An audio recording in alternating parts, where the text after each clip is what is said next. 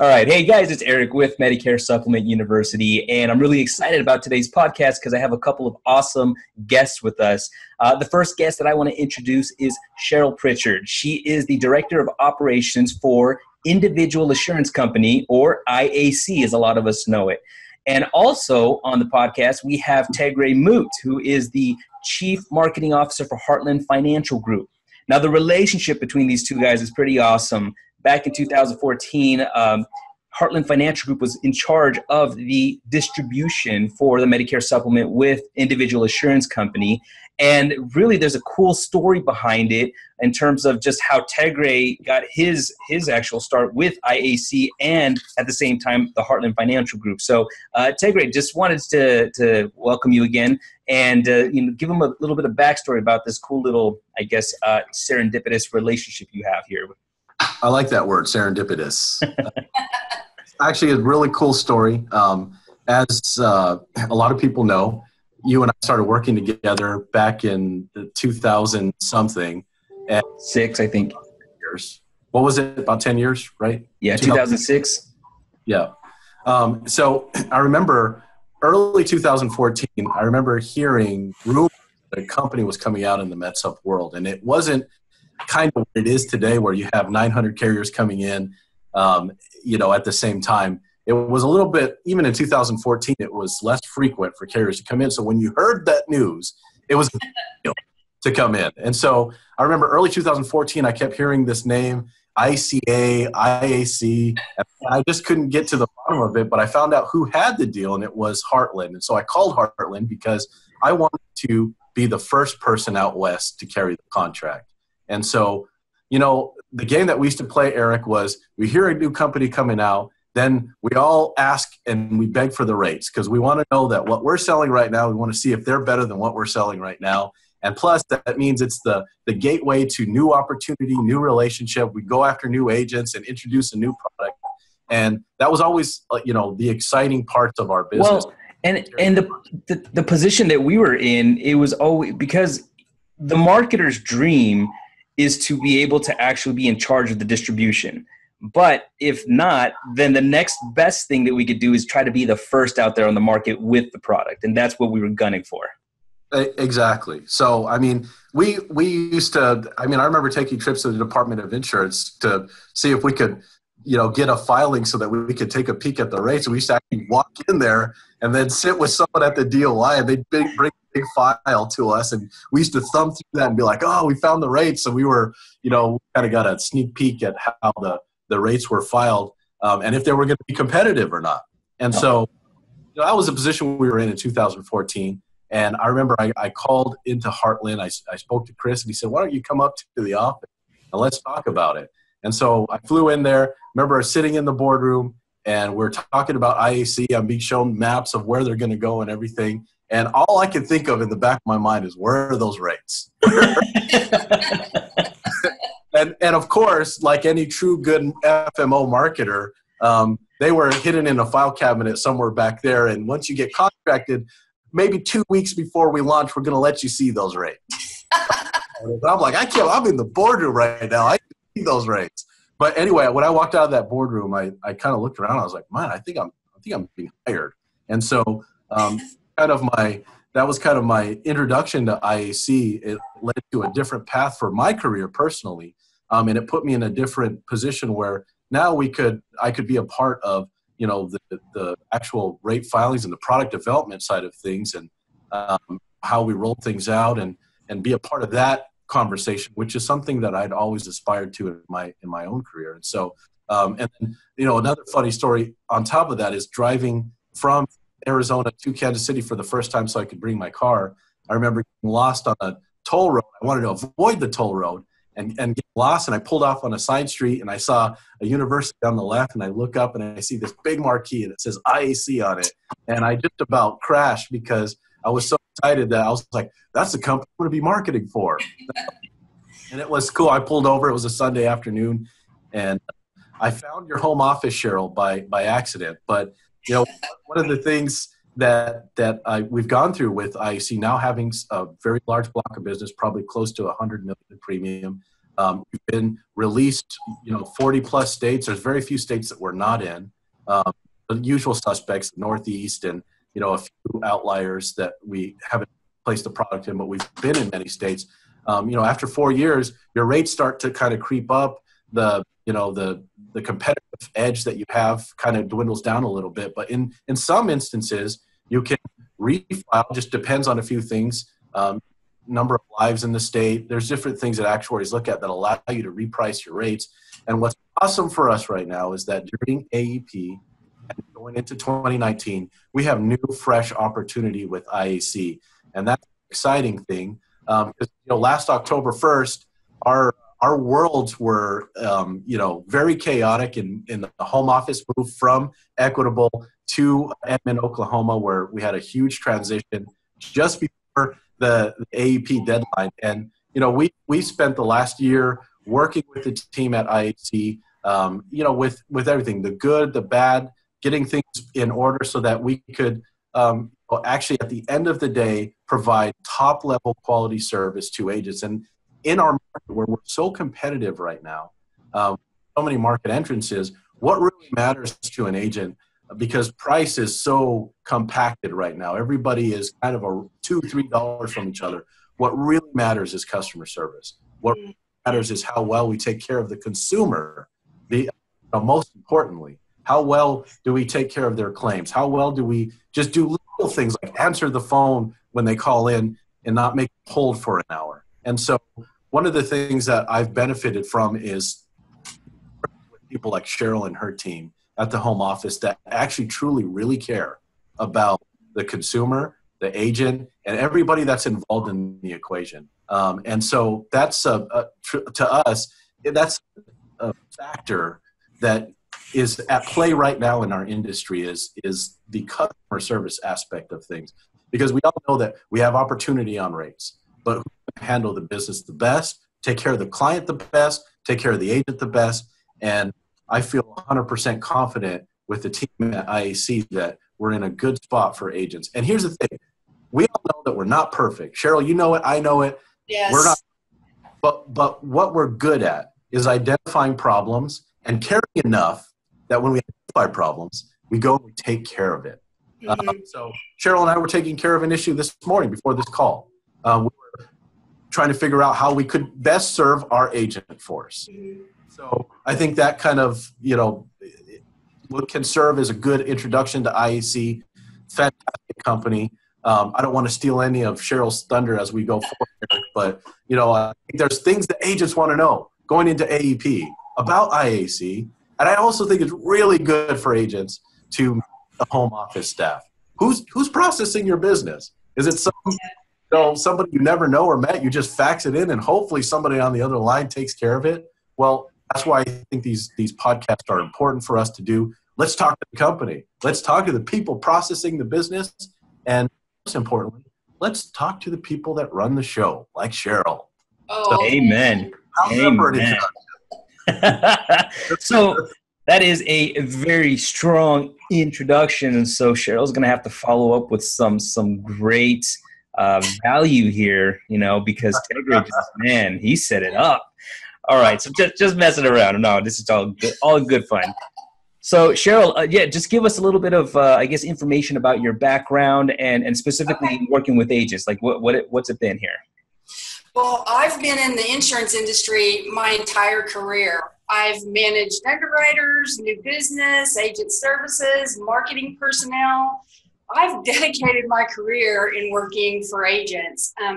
I was actually doing financial planning for seniors when I was approached by IAC to come to work for them, handling Medigap offerings.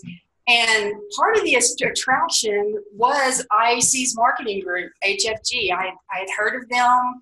I found that to pull me toward working here. So I've educated myself in insurance, and I love it. I love it. I love the clients. I love the agents, and I love my employees too.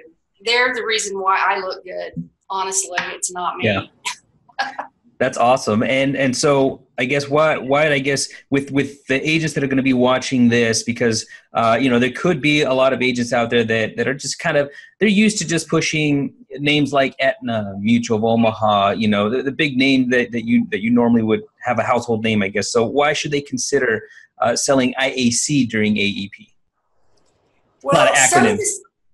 Some of the same reasons you should consider IAC year-round. Actually, we have an experienced professional staff of underwriters who have a service attitude. I mean, our underwriters are dedicated to get applications out the door and get our agents paid. They understand the agent doesn't get paid until they make a decision.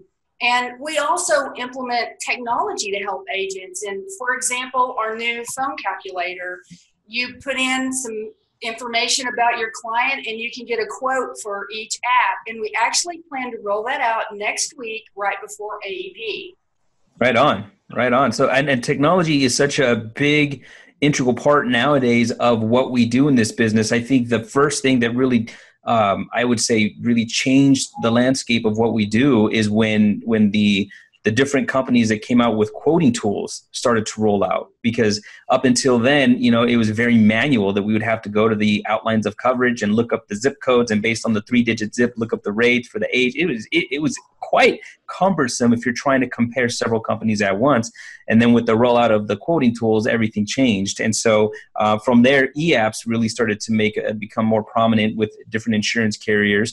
And again, that's just thanks to technology. So tell us a little bit about your e-app, because if I understand correctly, the e-app is the preferred method of submitting applications, is it not? It is. And what the web application, or the e-app, I call it web app, the e-app, the application process is easy. The digital signature is simple. And once the application is submitted, it transmits to IAC within minutes. Shortly following, we have an underwriter looking at that application.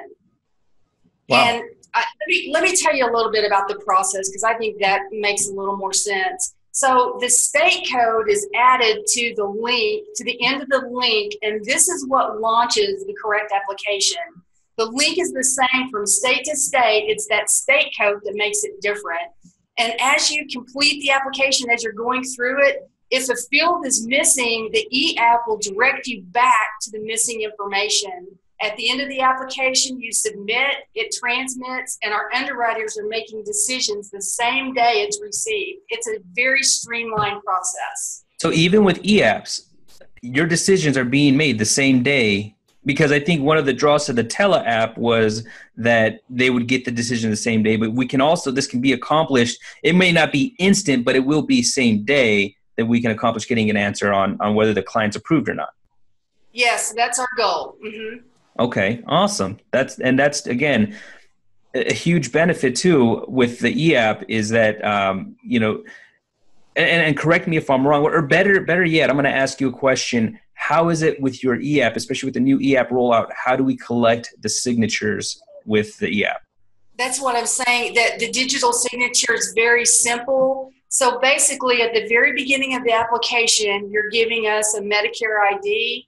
At the end, you're typing in the applicant's name, the producer's name, and it's populating that Medicare ID, and we call that our confirmation. That's it. It's not any more complicated than that. That's it. So really, it is the Medicare number that is the signature.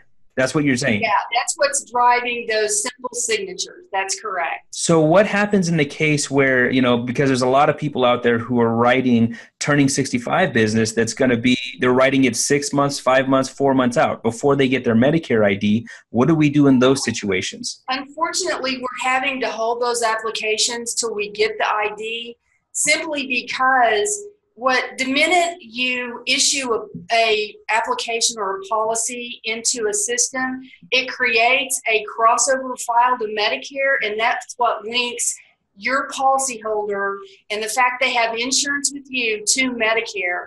And so you have to have that Medicare ID. It's so important. It drives everything. So then, understanding correctly, if I write somebody 5 months out with IAC, well, first of all, will your e-app even let me submit it? Because I can't put in an ID. Like if I just put in their social with an A at the end, It will take that. it will take that. But then at that point, you guys know to hold it, because you know at that point, I'm writing a T65. I don't have the ID yet. So you're okay with that. But us as agents have to know you're going to hold it until that actual ID comes through, which also means that premium won't be drafted, right? Until that happens, because that's correct. App isn't being processed, so premium won't be drafted. The minute we get it, we'll get that ID in, and it will automatically populate issues, all of those things. Okay. Oh, Eric, real quick. So that's an important point as well, because this was a kind of a interesting year for the Medicare ID numbers, in that you have so many people in the Medicare system, and now they're having to deal with a new number, correct? They are. So was that an easy process or a hard process for you guys to implement? Meaning you get a paper application that has their old Medicare ID on it. That's going to create some sort of work. It's going to hold the process up if you don't get that correct ID on it right now. So I imagine your communication with the agents when it first started happening picked up a little bit. And so, in terms of, it seemed seamless to me. It didn't seem like I had that many problems pop up in the field with that Medicare, switch over on the IDs. So, well, Medicare has provided us with information showing us what the number is going to look like. There's certain letters and numbers that are not included, and also when they were rolling out the new numbers to each state. But our agents have been amazing. They have been getting us the new number very quickly. So it hasn't even been a big enough issue for you and I to talk about, Ted. So it's been, I think we're emailing, we're calling. It's been seamless. That's definitely, again, something agents need to hear, is that, I think there's two things. Agents need to understand that the process, when you're submitting, if you're writing someone 6 months out with IAC, you do need to, I guess, make the client aware that that the application will actually be processed and issued, with the appropriate effective date, but it will happen when that Medicare ID is issued. Right. And we're also guaranteeing the rate too, Eric. I think that's important for them to remember. Whatever rate we offer the day they sign that app, that's what they're going to get. And it's a 12-month rate guarantee. Am I right? That's correct. Okay, solid. And so, so then switching gears a little bit from the open enrollment, but to AEP. A big thing that agents are always wanting to know is that, with most carriers, you can only write business 60 days out. So are we going to be allowed to write as soon as AEP starts? Are we going to be able to write January 1st effective dates with IAC? Yes, we will allow a January 1st effective date for AEP. Nice. Awesome. Love to hear that. And that, because that is it's a big deal. It gives IAC an edge because there's not a ton of carriers out there that are actually doing that yet. So it's good to be one of them that will. It'll help to, again, be for the agents' minds, a go-to product during the AEP. Plus, I think that once agents actually start writing and seeing the process, how smooth it is with IAC, because I've had nothing but good experiences with them, and we write a good amount through our call centers, with IAC. So I think that the more the agents get to use your product and write it and see how smooth it is, that it's just, they're going to want to do more of it. So what hours then during AEP is IAC going to be open? Actually, we're going to be open. Our operating hours are going to be 8 a.m. to 6:30 p.m. Central Standard Time. And when our app count explodes during AEP, we're all willing to work whatever hours it takes to get the applications out and get the agents paid. But that will be our operating hours. Okay, perfect. Now, again, I think Tegray was alluding to this, and I want to now delve a little bit more into talking about the state refilings. So, Tegray, if you want to go ahead and kind of lead off on this and talking about it, what I'm going to do is I'm going to switch the screen for everybody so that they can actually see the map, and that way we can start talking about it from there. Sound good? Yes. Absolutely. So let me do that. That's not the map. There it is. There it go. is. Yep. So what's interesting about the map is, you can see we have a lot of areas that we've covered in the last 4 years. And so the states in yellow being the ones that we don't have a product, there's not a certificate of authority, or something with the state has prevented us from being in that state. But for the most part, we are pretty much everywhere. The states in the light blue are the states that we've gone in. We've worked with IAC, with the reinsurance company, to determine where we could take reductions on our rate. So there's 2 points I want to make on this. Number one, we have the household discount in almost every one of our states. Now, there's different rules depending on what state. There are some states that require 2 people to apply. But as I look at the list of states that we have refiled, only 2 that I can see on that map make 2 people apply. And I believe that's Ohio and New Jersey. Everywhere else that I can see, Michigan, Virginia, Alabama, Mississippi, New Mexico, Nebraska, Iowa, you just have to have another adult living with you in order to apply for the discount. Now, really, as agents, we're all aware almost every carrier has a household discount. It's 7% applied if you have another adult living with you in the home. And so what that means is when you're quoting on the CSG quoting tool or any other quoting tool, you might see a base rate, but sometimes you forget to click the apply discount. If they are in that situation, the additional 7% will come off the rate. So what we looked at, we worked with AC, was where is the market going right now? Where is the business going right now? We all know that there's a fair amount, a ton of Plan F business out there. It's sort of trended to be not as competitive for carriers, just in the last 2 or 3 years. Where the market seems to be in a sweet spot is on Plan G. So we looked at Plan G, Plan G rates in all those states in the light blue. So if you're running a quote, you're going to want to run a quote probably between 67 and 77. I call that a sweet spot on underwritten business because that's really what we're targeting. We're targeting underwritten business or a good mix of business because we're going to get under our open enrollment business. I mean, you'll get all kinds of business, but we're focused on a good mix of business, and that includes a healthy amount of underwritten business. That helps us with the rate increases. It helps us have longevity in the market. So the states in light blue, all of those have been reduced on Plan G, and I think where you'll see the sweet spot when you're running a quote, male or female, is like 67, 68, up to like 77. What you're going to notice is it's really competitive on Plan G. The opportunity is there for AEP to enroll it, to have great customer service with their staff.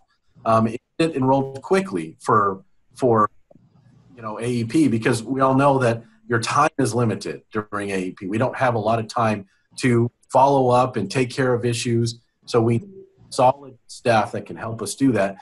So we're kind of meeting everything. We've got the rates in these new states. We've got a solid platform. We've got a great e-app. We have the customer service. We're ready. Our hours of operation, 24/7, right, Cheryl? Just sure. kidding. Give them my cell number. I got it. I'm not going to mess anyone up. 8 to 6 Central.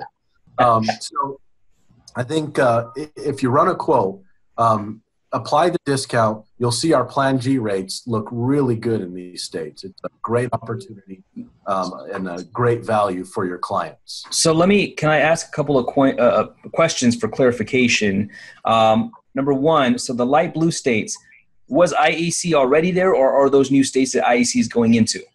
They were already there. So we're just states that were identified by the actuary staff that we work with, third-party actuary that we work with, that we could actually take a decrease in. So we looked at those states. What are the value for MedSups? If you look at states like Nebraska, Iowa, Mississippi, Virginia, Michigan, great MedSup states. Those are states where you have a lot of beneficiaries that select Medicare supplement plans. So, we needed states where we can go get a good mix of business and that we maybe have not had the high track record of sales in. So we identified, I think it was 11, right? You corrected me on the phone yesterday. We have 11 that we can that we have the opportunity in. It's as simple as running a quote. It's on all of the quotes the other thing that I think we're really good at is contracting as well. So we have a full team here at Heartland that helps and assists with the contracting. It is electronic. And, we work hand in glove with staff at IAC to process contracts quickly, because it's the first step you take. It's your first introduction into the company, or one of the first introductions to a company is, how fast can I process my contract? How fast can they get me, approved? So, we're going to test that, because I've got 3 agents today to contract, Cheryl. So we're going to actually put our own theories to test because of the limited window before it starts. Yeah, and I mean, even when we contracted a while ago, it was fast, and that's again always appreciated to have that done in such a quick manner. One other question of clarification that I want to make here is with these the rate decreases. Just to clarify, okay, I know the answer, but I want to hear from you guys. These rate decreases are actually decreases on the individual assurance company product. This is not a subsidiary that you're bringing out to reduce rates. It is you're reducing rates on the existing plan, right? On the existing plan. That's okay. Correct. Awesome. That is cool. So awesome. It's not the same in every state. So there are states where, the decrease might be a little bit more significant than in other states. But our goal was to get it in the top tier of rates, be it the top 5 or the top 3 in that state. I think you'll see IAC places very well. Yeah. Yeah. And again, I wanted to reiterate that point, because it's always good for agents to know that it's not always going to be a case where every year after year rate increases happen across the board for med subs. There's going to be times where loss ratios, like they said, actuaries are able to look at certain states and determine we can actually reduce rates so that we can have a better offering in those areas. Yes. And I want to point out one other thing. Just because we're talking about the light blue states, the 11 states that we decreased, doesn't mean that we're not competitive in the dark blue states. So there's many states in the dark blue where the value is still there. When you look at it, IAC is placed well in a lot of states still, because we haven't taken huge increases over the past 4 years.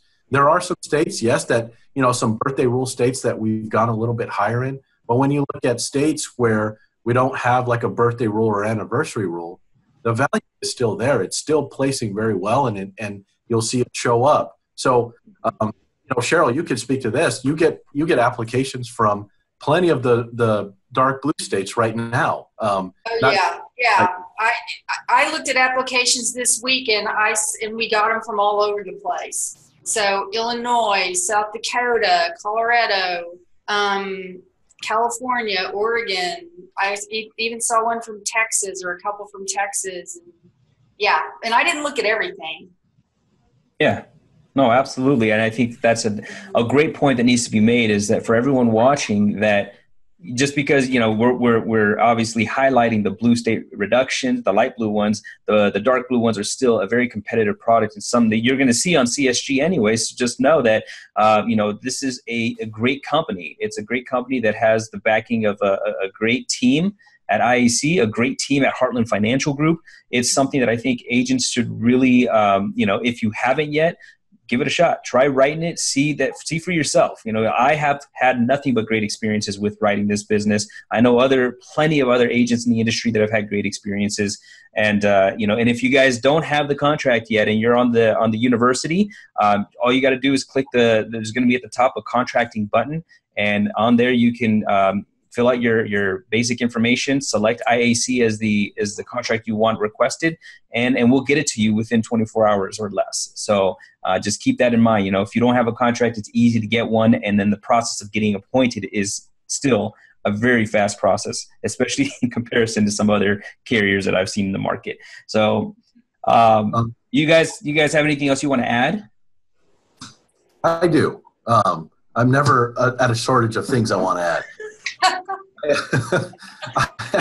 I wanted to ask Cheryl this. Headed into AEP this year, and because you are in the trenches with your team, working issues, taking care of clients, getting claims paid, when you deal with applications, paper applications, because we still accept paper. Of course.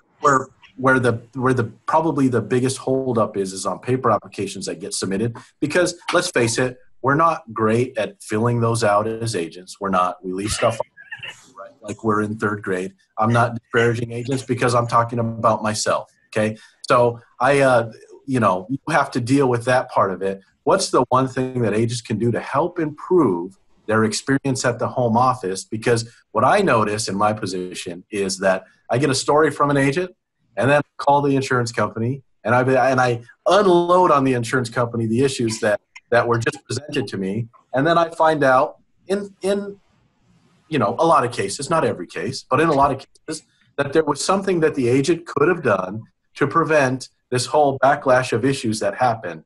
And so it's very important to keep an open mind and to work with the company to try to help your client ultimately get your business issued on time. So what is the thing that you see the most, Cheryl, that agents do that hold up their applications? Okay, so obviously open enrollment applications take the least amount of time as long as we have all the pertinent information. Underwriting applications take longer, but we're still trying to do those. Like our goal is to have everything done, even when we have to reach out to the agent within 48 hours. The biggest holdup is on underwritten applications. We order a prescription drug check on every underwritten application. If the medication on the application does not match the medication on the script check, we require an interview between the applicant and the underwriter. So, I know it might take a few extra minutes, but it's, have your customer go in and get their prescriptions and write them down for them, because it's such a timely thing, and it just breaks our hearts every time we see that happen. So quick question on that, because most of the applications, when it comes to prescriptions, you're asking for a history of the past 12 months that they took prescriptions. 24 months. 24 months. So, yes. So I guess, but what will happen sometimes is a client will forget something that they took. If they took amoxicillin because they had some kind of infection and they took it, 20 months ago, they completely forgot about it. But does that go onto the prescription record? And does that cause, if they forget to add it, is that going to cause an interview to happen? It does go on the prescription record most times. And we look at that, Eric, and for something like that, we wouldn't do an interview. It would be perhaps a blood pressure medication or insulin or something, but maybe they had an eye infection. Well, we're not going to hold that against them. So it's some of the more severe medications. And I think what happens is maybe they took something for a while and stopped, and then started a new medication. But when they're significant, we have to stop and do the interview. That makes sense. So that's good to know, though, because a lot of agents will take it literally and say, well, they can't remember every single one and what's going to happen, and you're going to cause all these. So just be aware. That's what we wanted to make this point, that it's the major medications, which most Correct. Clients will remember the major medications they took for major conditions, and that way you guys can add them. But any of the small stuff, aspirins and stuff like that's stuff you don't have to worry about. Amoxicillin that they took, because of an infection or whatever a couple years ago. Or their B12, we're not worried about that. Yeah, it's just the major meds need to match up, because again, insurance companies are looking to make sure that there's no there's no condition that they're trying to hide from us. And that's really, the medications are always a great indication of really the health condition of a consumer. So just wanted to make sure we made that point clear. Well, thank you. That's exactly right. That's great. Thank you so much, Cheryl, for clearing that up. Hey, Ted, before we go on, can I say two things? Yes. First of all, thank you for all your hard work. We really appreciate it. And for any agent, we want more apps. Well, let's segue then I got a brochure about that, right? So let me put that up on the screen. Okay. Give me one quick second. All right. So share screen. Yeah, we want more apps brochure. Close enough. Close enough, right? Right. We see that? It's in front of me as well. So we have like a lot of carriers out there, us not excluded from that mix. We are running actually a bonus incentive for AEP till the end of the year. And basically it's $100 per underwritten applications. You got to write a minimum of 5 per month to qualify. So we're going to look at it, in November for October and December for November.